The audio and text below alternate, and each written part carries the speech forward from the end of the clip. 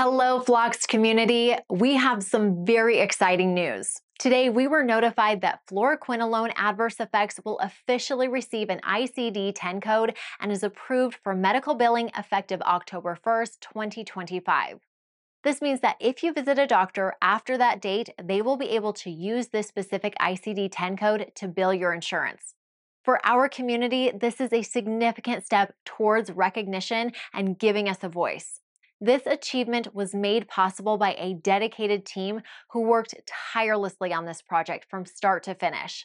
Fluoroquinolone Toxicity Study Foundation, Jerzy Tyszkowski, Jane Crosby, Sarah Sedgwick, as well as fellow Floxies Talia Smith and Audrey Reynolds.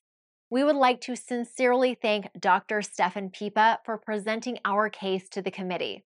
A huge shout out goes to everyone who sent supporting emails to the CDC and filled out the survey. Thank you all.